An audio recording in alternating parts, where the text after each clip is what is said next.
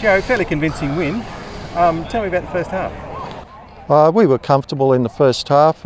We come in at half time 3-0 up.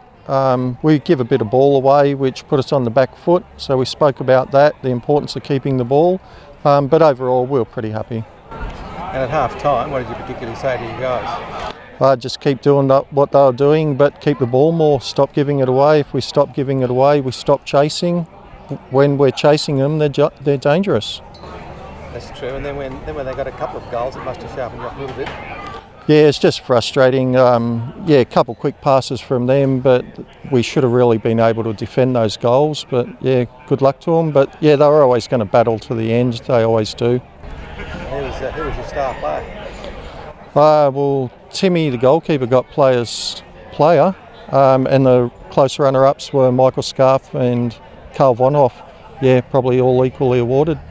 No, glad we got the win after bouncing off from a loss from Budrum last week. It was important to get that win. We shouldn't have lost last week. It's interesting, the psychology when you've got a loss, you come back with a whole bunch more positivity for the next game, of course. Yeah, sometimes you too. So yeah, it just depends on the opposition. It changes from week to week, and it's just such a tough competition. Like Budrum was scrambling for wins, and they go across and beat us. So yeah, it's just tough week to week.